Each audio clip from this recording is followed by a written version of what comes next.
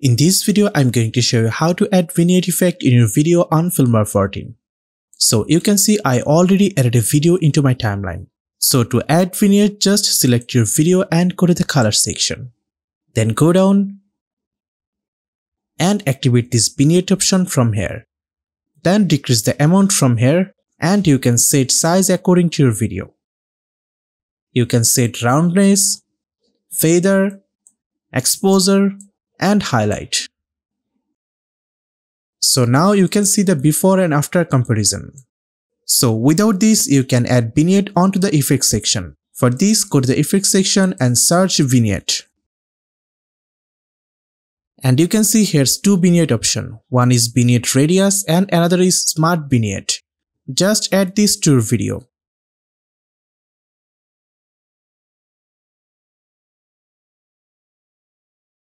So in this way, you can add vignette in your video on Filmora 14. Hope you guys enjoyed this video. If you have any question, please let us know in the comment section. And for more tutorials like this, please subscribe to my channel.